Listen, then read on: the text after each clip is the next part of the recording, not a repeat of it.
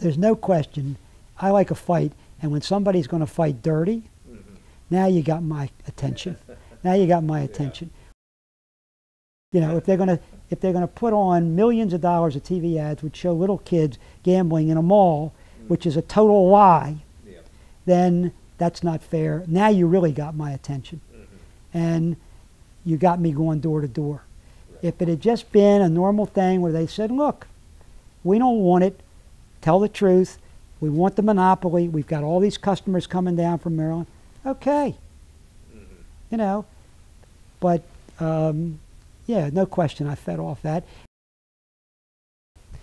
Something will come up that we're not talking about today that will catch my eye, and I don't know what it is. I can't tell you because I don't know what it is. And I love a new challenge. Maybe it'll be horse racing. I was going to ask whether it might be horse racing. I would love it if it was. We could fix it. I guarantee it. We would make Maryland racing what it used to be, and where it was preeminent in the United States.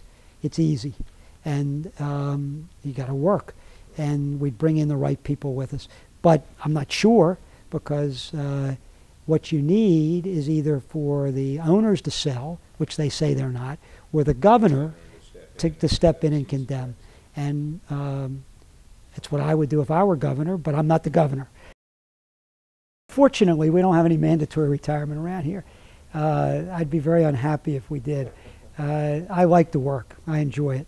And I have plenty of hobbies.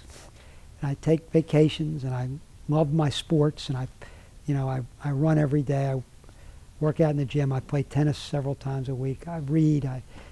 But it keeps me alive and happy, the challenge of work, where your brain's being challenged, and and I like the fight. And you're reading a novel. It's great. I read novels, but that's not a fight.